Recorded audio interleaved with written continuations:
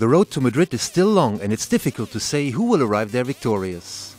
Only 1 second stand between the top two riders, not counting the numerous outsiders who can still harbor hopes for the win.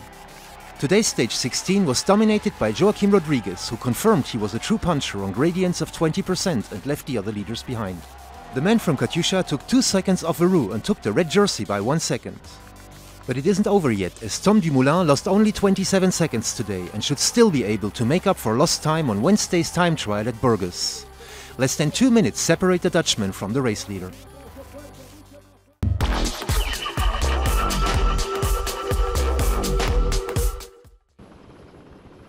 The riders can expect a very difficult finish today on stage 16.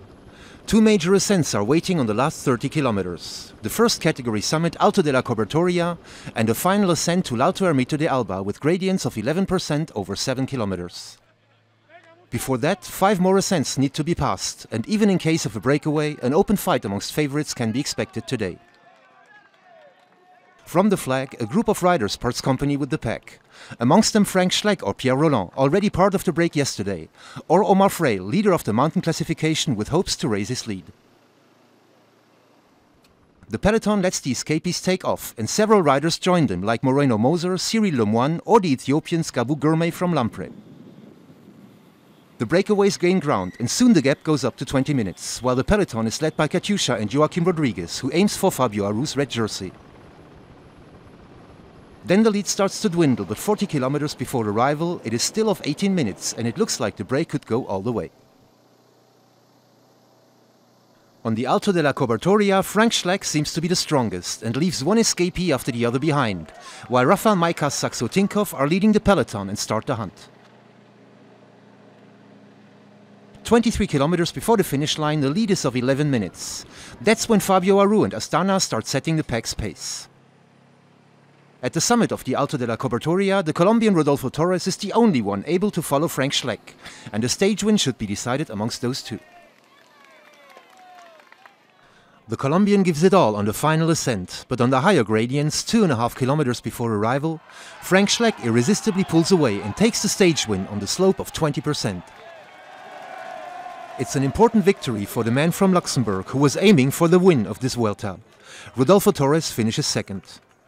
In the leaders group, Tom Dumoulin hangs on, trying to lose as little time as possible before the time trial on Wednesday, but the Dutchman eventually falls back on the final slopes.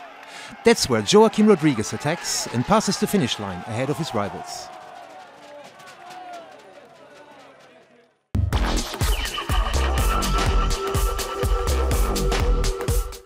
I don't know, I'm just going to be really happy. I've been fighting hard the last month. I had some injuries, couldn't do the tour.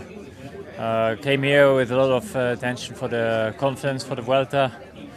I had a couple of crashes, so we forgot about the overall classement. And then today it's all worth it. Today winning this stage, it's all worth it. So very happy.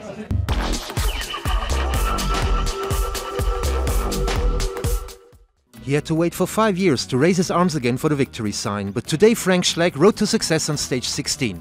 It's the third stage win this year for Team Trek Factory, a joy that Team Colombia of second-placed Rodolfo TORRES hasn't tasted yet. In the overall ranking, Rodriguez takes the lead before Aru. Tom Dumoulin loses a bit more time, but still lies less than 2 minutes behind. Valverde goes down to rank 9, 4 minutes behind the leader. Tomorrow, the pack will enjoy the second day off on the Vuelta 2015. The participants will have some rest in Burgos before the time trial that leads around the city. The flat 38-kilometer long track could give Tom Dumoulin the opportunity to make up for the time he lost in the Asturias.